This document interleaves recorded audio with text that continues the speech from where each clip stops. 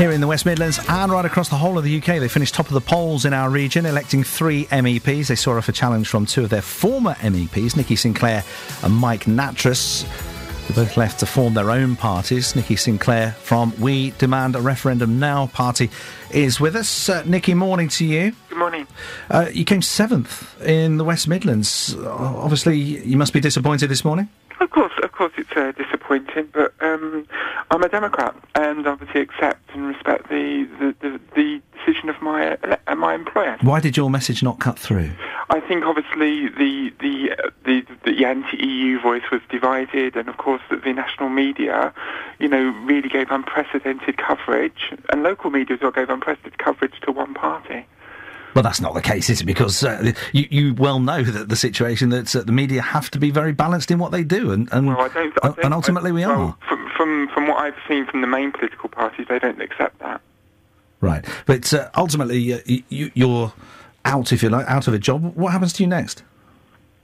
Well, I'm 46 years old, and if my future is half as exciting as the first half has been, I've got a lot to look forward to. Well, tell us what it involves. Well, I'm not going to make any decisions less than 12 hours afterwards. Obviously you need to take time.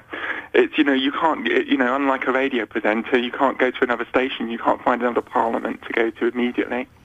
So you've not had a chance to reflect on it. Do you reflect on it? Who would in 12 hours? If anyone's out your listeners has been made redundant, who made a decision within 12 hours? Do you reflect on the decision to leave UKIP now, that you've backed the wrong horse? No, well, it's not really backing the wrong horse. I left UKIP 4.5 years ago on principle, that they were involved in and linked with some rather extremists in the European Parliament, and that wasn't me. And I joined UKIP on principle. I joined UKIP out of protest, and when that principle was no longer served by being in with UKIP, I remained true to myself. And look, the easiest thing for me would have been to be stayed within UKIP, and I would have been guaranteed re-election. But that's not me, and that's not why I got in politics in the first place. Do you congratulate UKIP on what they've achieved? I think obviously any party that wins a poll should be congratulated, because obviously they have the support of the majority of the people, and therefore they should be congratulated, because it's the people that put them there, and politicians all too often forget, which is probably why we have the rise of UKIP, because the mainstream politicians in this country have forgot about the people. So with that in mind then, I mean, obviously, as you say, you'll be reflecting on where you go now.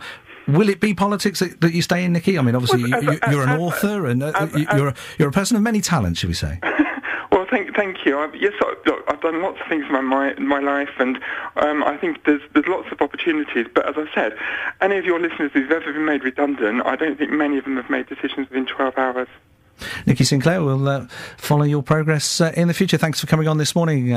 Nikki Sinclaire from We Demand a Referendum Now party.